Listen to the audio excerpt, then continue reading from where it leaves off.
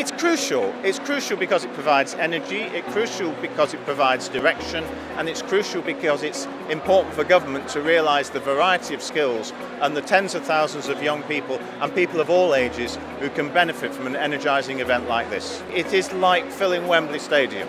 It is that sort of magic thing, and we need that sort of magic to energise young people particularly to the value of skills and apprenticeships. They should come, they should sample everything that's here, they should take away a set of experiences, and then they should get on the web, they should talk to their careers advisors and say, I want to look at X, Y and Z because that may be my future. We've also got to remember that as well as the 16 to 18-year-old market, there's a lot of young people who don't get the right opportunities straight away. So this is a show for people in their 20s as well as people in their teens.